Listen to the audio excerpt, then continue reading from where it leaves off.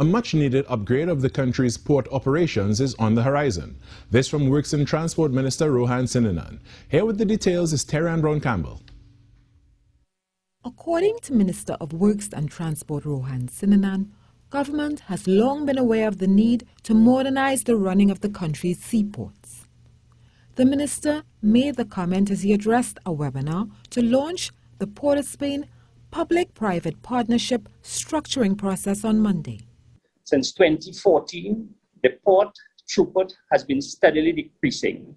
Turnaround times and containerized movement rates have declined, while port equipment such as cranes are not transferring as many containers as targeted.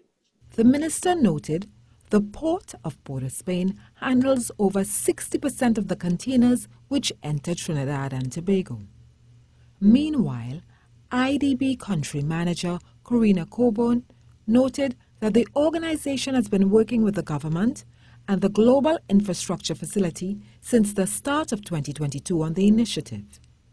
Alongside the government and GIF, we have defined a very ambitious timeline for PPP project tendering in early 2023. We are committed to supporting Trinidad and Tobago in making this PPP project a reality.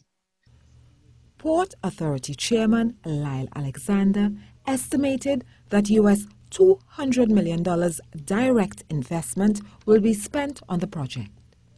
Terry-Ann Browne-Campbell, TTT News.